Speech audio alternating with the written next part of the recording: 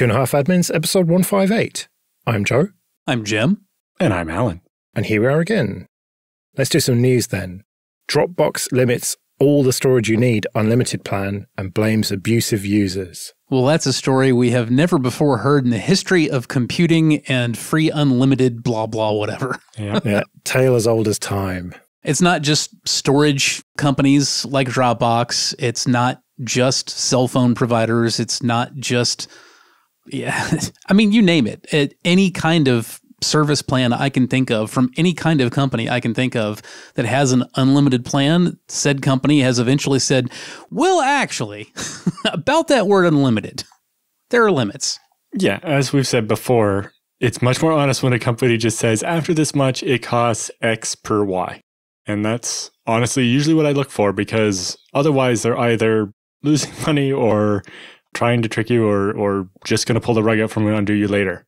I can imagine if you're a big media production company and you're using a whole lot of Dropbox storage to move video files around, this might have really jumped up and bit you pretty badly. Just to play devil's advocate for a moment, even if you want to take the most charitable possible view of the ways that these keep happening and, take the part of the companies do it, you can certainly make a case that the unlimited plan without a specified upper boundary, like it serves a purpose in the earlier days of a popular service, because it's a way of saying we have excess capacity and we don't mind you using it as long as we have excess capacity. But eventually there will no longer be excess capacity and limits will have to be imposed. And so from this point, we haven't ascribed any kind of malice or even, lack of care whatsoever to the company with the quote unlimited unquote plan, right? But from the user's perspective, it's still dangerous to take advantage of that, because what's really happening is you don't know what the upper boundaries actually are going to be when they run out of excess capacity. So maybe the terabyte of storage that you're using at some online service with a free unlimited whatever, maybe that will be under what their actual goal of limits per user will be once they no longer have excess capacity that they're willing to just let go. Or maybe it will be way above and beyond, and you have no way of knowing until they actually start imposing the limits. So if you bank on being able to do just about anything on any of those services, not just like hoard absolute, amazing amounts of whatever and use hundreds of times as much as another person, not even going that far. You really just can't afford to come to depend on those services, because until those limits come down, you don't know where they're going to be. And you might be fine or you might be screwed, and you don't want to find that out on something mission critical when it happens. Yeah, and we talked about when Google did this with not even the amount of storage, but the number of items in the storage. And people who had more items than that found, we can't upload anything new until we delete 100,000 items. And they're like, we're a university. We don't know what's safe to delete, but you've just broken the entire university until we sort this out. And like Jim was saying, if you're depending on your usage being acceptable rather than unacceptable, then the problem can be also, if you're talking about 15 plus terabytes, uploading that somewhere else, just moving the data to somewhere else, could take months. It's interesting that one of the reasons they're citing is people taking the piss with chair mining. Yeah, but also they said they saw a big influx of people moving large amounts of data in when other storage providers started having a cap. So when Google introduced their cap, and I think a bunch of the other similar services to Dropbox, and the current point in the economic cycle means these companies are trying to show that they can make money at this, not just continue to give away storage for below cost forever to try to get a user count. And when all those things come together, it turns out somebody has to pay the bill for the storage. And if you're not paying X dollars per gigabyte per month for your storage, somebody is. When you said the thing about, the influx of users when a similar service imposes limits and, the flood comes in, it just gave me really unpleasant flashbacks. In my early 20s, I lived in an absolutely terrible apartment complex that frankly should have been torn down decades earlier. And the walls were just Swiss cheese in those places. There was no way you could not have a roach problem. All you could really do was pick the degree of roach problem that you had. And one of the interesting periodic features of living in a place like that is, you get a set of new neighbors, or just a neighbor who periodically decides whatever and goes out and just gets these insane like roach bombs and just blankets their apartment in it and sets them all off and leaves. And what happens is all of a sudden your apartment is flooded with their roaches. Not to call the lovely, lovely users of unlimited file storage services roaches or anything. But, the biggest problem with any service like this is, they're like, it's unlimited within an acceptable use policy. But it says, another reason that Dropbox decided that defining acceptable and unacceptable use cases for many customers was not sustainable is they end up having to end the unlimited plans. Yeah, how many caveats can you throw in, ultimately? Because people were taking the piss also with reselling the space as well. Yes, that one's funny, is being able to get your Dropbox unlimited for this price and then sell people per gigabyte out of it. This is where I regret we're an audio-only format because I'm just dying to flash up it's free real estate. Intel doesn't plan to support Wi-Fi 7 on Windows 10. Which ultimately is really not that big of a deal. Out in the wild, I really don't see a whole lot of people even on Wi-Fi 6 yet, much less 6E, and 7 still just looks like a pipe dream. Also, if you've looked at the specs for Wi-Fi 7, I'm having trouble getting too excited about it because the majority of the changes that they're making come in terms of making it possible for a single device to consume a lot more spectrum. And the major problem that most people have with Wi-Fi, whether they realize it or not already, is one device hogging up all the spectrum and leaving no airtime available for any of the others, and therefore massive latency spikes when you've got a busy Wi-Fi network, which everybody does. I don't think there's anybody left in the United States of America that has a single Wi-Fi device. That's not true. I don't think there's anybody with a home in America who has a single Wi-Fi device. I don't know any 12-year-old kids that only have a single Wi-Fi device at this point. There are a couple of improvements in Wi-Fi 7 that, in theory, look like they could address the real issues that people experience, in terms of overuse of spectrum and airtime availability. There is a feature that allows more seamless shifting from one band or channel to another from both client device and router alike. And in theory, that could be quite helpful, but in practice, it just reminds me of an entire laundry list of features in Wi-Fi 6 that were supposed to make all this stuff better, that were supposed to make it a lot easier to intelligently share out the spectrum so that every single device in your house didn't have to shut up while another one talked. But in practice, it's been years and none of those features actually work right yet. So it's going to be fine, folks. If you don't have Wi-Fi 7 on your Windows 10, it will not cause you any problems. I promise. Yeah, you're not going to buy any new devices that come pre-installed with Wi-Fi 7 cards running Windows 10. Yes, that's the big thing here is basically what Intel's saying is when we release the new devices that support Wi-Fi 7, we're only going to make drivers for Windows and Linux and Chrome OS. And for Windows, we're only going to do it for the version that's going to ship on those devices. It's really hardly news. It's like I'm sure Intel didn't support newer Wi-Fi and older versions of Windows in the past as well, right? Like when Windows 7 was out, they didn't offer Windows XP drivers for even the N wireless or whatever would have been at the time. To be fair, Windows XP was actually obsolete and deprecated at that point, and 10 has not achieved that yet. 10 is still supported for now. Yes. So I can see people being a little anxious about it. It's just, in practice, like I said, this is not something anybody's going to miss. It will be fine. Yeah, and they're saying that Windows 10's 22H2 is the last release of Windows 10, and the official EOL of Windows 10 will be October of 2025. So it's already not going to be getting any new features. Of course, we've known that for a while. Yeah, but presumably, Jim, you support quite a lot of desktop users, and presumably a lot of those are still Windows 10 rather than 11. Yes, and absolutely none of them need Wi-Fi 7. Yeah. That's the real issue here. It's just this is not like a critical technology that you can't possibly miss out on. This is not a revolutionary new like 3D gaming card that's going to make 4K gaming incredible on old machines. Or I'm having trouble even coming up with a comparison to like where it would make sense to get like super concerned about this. What they're saying is that, this operating system that the last version of it has ever been released and the successor has been being sold for more than a year now. Well, in a year or two, when you maybe start seeing new devices of this new technology, we're not going to make drivers available for the old thing that will have been, several years done with by that point.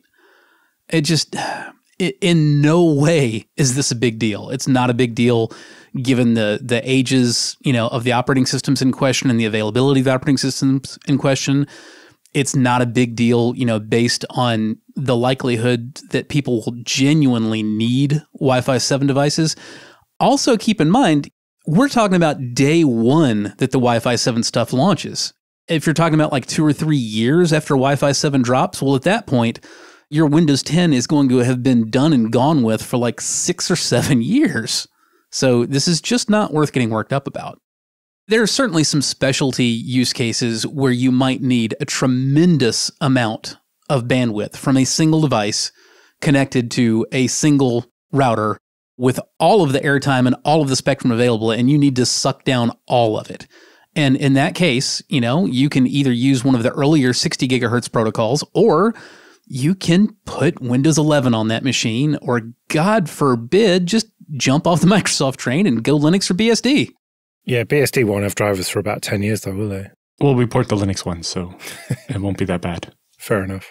Because it's Intel. If it was a Broadcom chip, you'd be right up the river. Let's do some feedback then. Matthias says, just heard someone wanted IPMI for Raspberry Pi. Is this it? And then links to Turing Pi.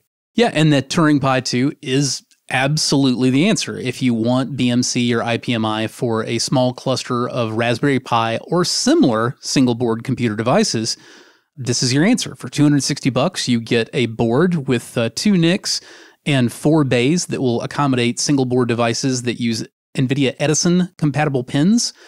And they have available Raspberry Pi devices, Edison devices, and also some pretty interesting Rockchip devices that are in some ways a little bit more powerful even than the Edisons. So you can slap 4 single board computers into there. You get BMC, IPMI functionality for all 4 of them, as well as interconnects for them. So if your idea is like, I want a cluster of cheap, low-power devices for my home lab, this looks like the answer to your question. The only thing is, though, that it won't work with existing Raspberry Pis. You need to have the compute module form factor to work with this. Yeah, but you get quite a bit more with it. You get 2 mini PCIe Express slots, 2 actual SATA ports, 4 M2 slots. It's quite a nice rig if you were building something specifically to do this. So just to be clear, you don't need to buy some kind of special Raspberry Pi-like module from these Turing Pi folks. The board is just designed to work with Raspberry Pi 4 compute modules, which is a separate product from the regular Raspberry Pi 4. So if you have existing consumer Pi 4s you wanted to use, this board won't work. But if you wanted to set something up new using the Pi ecosystem, you'd grab one of these boards and up to 4 Raspberry Pi compute modules. Even if you wanted to buy this completely from scratch, you're only looking at about $400, right, for 4 compute modules and the Turing Pi. Correct, because the Turing Pi cluster board is $260. The Raspberry Pi compute module 4s. Now, you may find different prices at different vendors. I'm looking at Canakit.com, which is just a generic Raspberry Pi vendor linked from the Pi Foundation's own homepage. They're $35 a piece there. So for those, $140. Cluster board, $260. You spent $400 plus whatever tax and shipping. Not really too bad for a small cluster for your home lab that is a whole lot nicer to work with than just, a grab bag of standalone consumer Pis with no infrastructure. Plus the ability to plug in a real hard drive. And have dual proper gigabit NICs and high-performance interconnects, not just on the network for your individual Raspberry Pi 4 compute modules, which is also pretty freaking sweet. I do want to make clear, because I've been so enthusiastic about this thing, I'm enthusiastic about it as a very exciting looking device that if I wanted to build a low-power cluster, I would buy to evaluate in a heartbeat. But I do want to make it clear, because people listening to this show might not realize that. It might sound like I'm just saying I've used this and it is great. That's not the case. If you do buy one of these things, we would love to hear your feedback on how the project turned out. Yeah, show at 2.5admins.com. Okay, this episode is sponsored by Kolide. If you work in security or IT and your company has Okta, this message is for you. Have you noticed that for the past few years, the majority of data breaches and hacks you read about have something in common? It's employees. Hackers absolutely love exploiting vulnerable employee devices and credentials, but it doesn't have to be this way. Imagine a world where only secure devices can access your cloud apps. In this world, phished credentials are useless to hackers, and you can manage every OS, even Linux, from a single dashboard. Best of all, you can get employees to fix their own device security issues without creating more work for IT. The good news is, you don't have to imagine this world. You can just start using Kolide. Kolide is a device trust solution for companies with Okta, and it ensures that if a device isn't trusted and secure, it can't log into your cloud apps. So support the show and visit kolide.com/25A to watch a demo and see how it works. That's KOLIDE.com/25A. Let's do some free consulting then, but first just a quick thank you to everyone who supports us with PayPal and Patreon. We really do appreciate that. If you want to join those people, you can go to 2.5admins.com/support.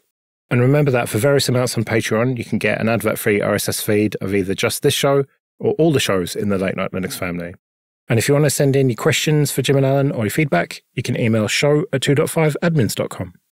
Another perk of being a patron is you get to skip the queue, which is what Kevin has done. He writes, "How should I manage my SSH keys? I've got a handful of servers that I admin and a handful of machines that I want to SSH into those servers from.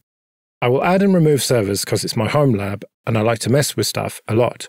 Every time I bring up a new server, I copy my SSH keys from GitHub using an Ansible playbook, which works decently well, but when I add a new client machine, I need to copy my pub key out to each server, which is more annoying than anything. I've seen guides on doing SSH certs instead of keys, and that seems like overkill for me, but maybe I should give that a try. Or maybe I should just set up a cron job on all my servers to auto-pull down my SSH keys from GitHub. How do you all manage your SSH keys?" There's a couple different approaches. The first one is kind of similar to what you recommended, is you can just have Ansible re-pull down from GitHub when you add a new key to GitHub, and then all the machines will have it. There's also a feature built into SSHD called Authorized Keys Command, which basically allows, instead of looking in a authorized key file, SSHD can run a command to see if the key is in the list of authorized keys. And you can use that to use LDAP or various other mechanisms to get the list of keys. So it could literally be a git cat of your upstream thing, although you don't necessarily want to have to connect to GitHub every time you try to SSH in to see if the key's there. But there are a bunch of interesting things you can do with that command in the SSHD config in order to more automate this process. But a cron job that just runs that Ansible playbook again to make sure that the right list of SSH keys is what's on each machine is probably the easiest way to do it. The other option is, like you said, the SSH certs, because that allows you to basically have each machine trust a certificate authority that you create, and then you can give out as many client certificates as you want, and anyone that has one of those is able to SSH in, and you don't have to constantly be updating the list of keys on each server. So if you have a very large number of servers or a very large number of users, certs can be a lot better. However, exercise caution with that approach, because if you set up a CA and your machines will trust any cert issued by that CA, if somebody owns that CA, it can be very hard for you to figure that out because you're not watching it as closely. It's just so easy to spin up a new one whenever you want. And somebody else gets in there and manages to spin up one for themselves and then just start using it, you may not notice, and it may take you forever to figure out why unpleasant things are happening in your network. So I would not recommend just blithely deciding to set up your own CA and do things that way when you've only got a handful of machines or servers to manage. I will mention also, if you're on the smaller scale, you may just not really need a whole lot of tooling for this. I tend to favor more of a stone axe approach myself.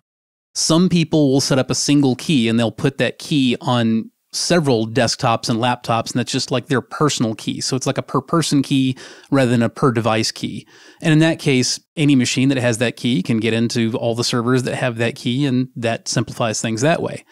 I don't really like to do things that way. Whenever I set up a new laptop or new desktop for myself, I will generate, an individual key for that device.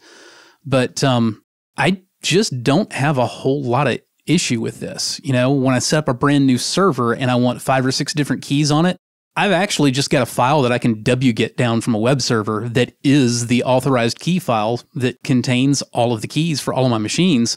I just dump that into place onto a new box. No Ansible or anything. It's very StoneX, but it's easy. It's predictable. It works every time. Yeah, in production, we use Puppet instead of Ansible. And so it runs every 30 minutes. And when a new user shows up and their SSH key gets added to the list, then it knows to add that person. We even use Puppet to do the other part, which is adding the known host entries for all the machines. So we never get the prompt of, oh, is this the machine you expect to be logging into? Because every one of our machines knows what the expected key is for every one of our other machines. And so when you try to SSH to it by its host name, it will have the known key. And you can also do publish those in DNS to do a similar thing. Although I think by default, SSH will only trust that if you have DNSSEC so that you can't get spoofed. It's probably also worth mentioning it's easy sometimes to forget that the things that other people might not realize or know. If you're not aware, you can manipulate the authorized keys file directly and very easily. When I mentioned just wgetting the authorized keys file down from a server, the keys that are allowed to log in as a particular user on a particular server are in that user's home directory in a hidden directory called .ssh, and it's literally just a file called authorized_keys, and it has all of the keys allowed to log into that machine, the pub keys, one per line. It's very simple. A lot of folks don't really know that that's there. They're just using ssh-copy-id command to move keys from one machine to the other. And obviously that works, but all that command does is just stick that extra line at the end of that simple text file in the remote users .ssh directory. That's it. So like I said, if you want to manage things StoneX, you can literally just have an authorized keys file and just copy it into place. It can be that simple if you would like it to be.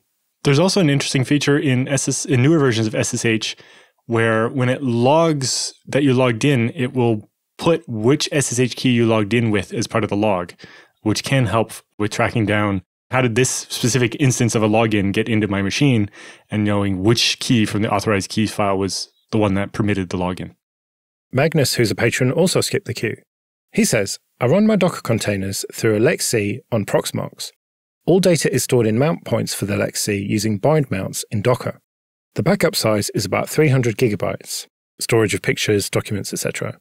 It got me wondering, how do professionals handle data storage for containers? All in one solution with local mount points like me, or separated using NAS in a VM or separate machine, cloud S3 are the solution? It can really depend on the use case. Some people like to treat their containers as disposable, and so any data that needs to persist, even if you throw away the container and stand up a new one, would be in a separate mount so that the container can go away, but the persistent data is separate. I personally like to make sure my data is broken into reasonable sized chunks, so when I have to replicate it or copy it, that I don't need necessarily a massive amount of space. 300 gigabytes is small for my use case, but if you're having to copy it over the internet on a slow uplink, then that might be large enough that you would want to split it up into smaller pieces. It really depends on your use case and if it makes sense to separate the pictures from the documents and so on. What everybody does is a bit different, and it really highly depends on your use case. But if you're needing the data to be easier to back up and so on, having all your containers get their primary storage locally, just for the OS and the container itself, but have any persistent data mounted via a NAS or something, that can make it much easier to concentrate that data and be able to back it up and replicate it and store it safely without having to have all your storage be in your Proxmox. It really depends on your use case. It does. That's one thing that I've been kind of just waiting for Alan to stop because I was itching to say it so badly. This really just comes down to your personal preferences in a lot of ways. When you mention how do professionals handle data storage, well, is this a professional who prefers to silo storage and compute? Or is this a professional who prefers hyperconverged solutions like myself? There are a lot of folks who like to silo storage away from compute. So you have a computer with little or no local storage that is basically just a CPU and some RAM and a box that then runs its operating system and any workloads from the storage on a NAS or a SAN on the local network. That's one way of doing things. Some people like to do it that way because you can think of the compute and the storage as separate things and manage them separately. I personally find, A, that's more expensive to set up that way. It tends to have some serious bottlenecks because now you have to have a really fast storage transport network, or you've introduced some massive bottlenecks for a lot of workloads, et cetera, et cetera, et cetera. So I like to run a hyperconverged instead. My boxes will all have a decent amount of CPU, RAM, and storage.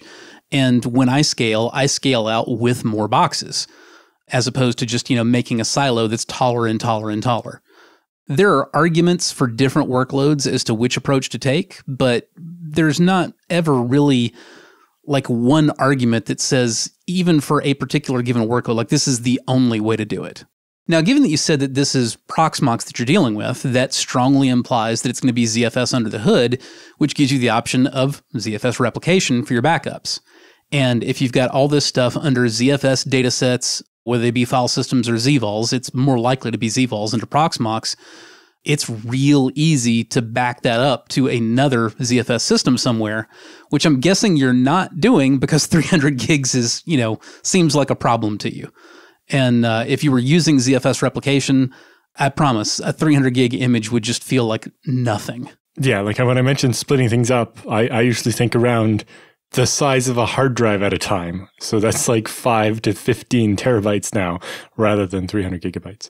The one thing I will mention is, especially if you're doing something more like the app container type thing, I like to separate the data. So that's like a database, or like you said, the pictures and documents on a separate data set from the container itself, so that if there's a newer version of the application, I can just throw the container away, stand up a new one, and connect the storage, the documents and pictures back to the new version, and not have to worry about the fact that they were, the OS bits or the container bits and the content bits were mixed together. Yeah, I do that as well. Most of my workload stuff is VMs. I don't actually mess with containers all that much. About the only time I really use containers is when an application that I want to use, like the supported deployment method, is via container, in which case I do it the way they want to do it, inside a VM typically. Because I like the extra separation the VMs offer. But along the same lines as what Alan was talking about, when I have a VM that is running an application that has a pretty heavy, chunky, nasty to upgrade application and a lot of data, what I like to do is I like to have a separate virtual drive inside that VM for operating system and application and for data. That way, that means that if I have any kind of a problem, in addition to be able to do like Alan's approach and say, well, I can just throw away, the application side of it if I want, the data's still there, I also have the option of handling, like rollbacks and whatever on the ZFS level independently. There have been a lot of times that I have found myself grateful for the ability to roll back just the data while leaving, the operating system and applications untouched, or the other way around. Yeah, like I've given entire talks at conferences about being able to undo an upgrade to your operating system without losing the newer version of this presentation in my home directory. Yeah, exactly. The home directory is a really excellent example of that, for any of you who are familiar with desktop Linux and what it feels like using that. Imagine being able to just say, oh, well, I just want to undo this, apt or yum or whatever update that went sideways on me and left everything all messed up. And yes, you have that ability to just snap your fingers and make it all go away. But now imagine the difference between being able to do that, only it also means your home directory goes back and you lose, all of the things that you've created and downloaded and whatever, versus that finger snap and your data is still exactly as it was at that time. Which one sounds better to you? Right, well, we better get out of here then. Remember, show@2.5admins.com if you want to send any questions or your feedback. You can find me at joelrest.com/mastodon. You can find me at jrs-s.net/social. And I'm at Alan Jude on x.com. See you next week.